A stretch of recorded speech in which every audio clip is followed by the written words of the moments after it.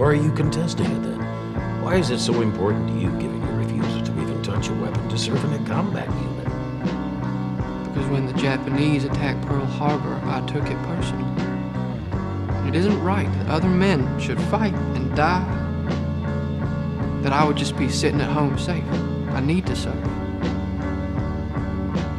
I got the energy and the passion to serve as a medic.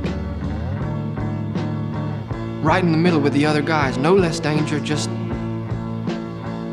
while everybody else is taking life, I'm gonna be saving it. With the world so set on tearing itself apart, it doesn't seem like such a bad thing to me to want to put a little bit of it back together.